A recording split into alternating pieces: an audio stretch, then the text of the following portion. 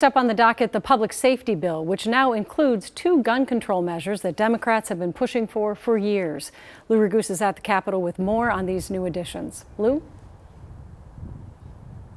Well, Julie, House DFL has actually trimmed down some of its initial proposals when it comes to gun control, something that state Republicans say shows that the DFL party members are not in full agreement on the issue.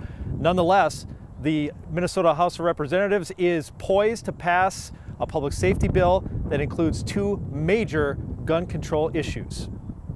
Let's get it done. A rally outside the Capitol by those hoping to see gun control law changes in Minnesota.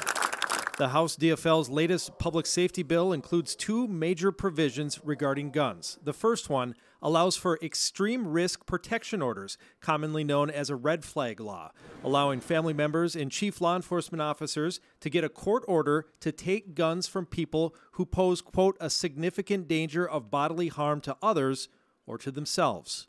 These are common sense measures that our constituents for years have been telling us that they want, and we're going to do that today. House Republicans say the extreme risk protection orders don't provide support and care to those in crisis and are unconstitutional. The seizure of property without a warrant and due process, especially property that is protected by the Second Amendment, violates civil rights. The other major gun provision in the bill includes what's commonly called universal background checks.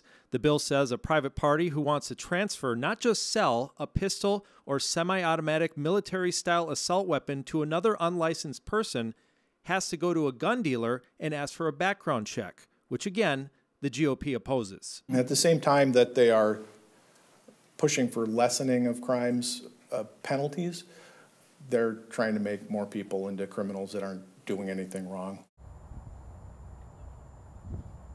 Now, we're still waiting for the House to begin debating this bill, so it could go pretty late into the night.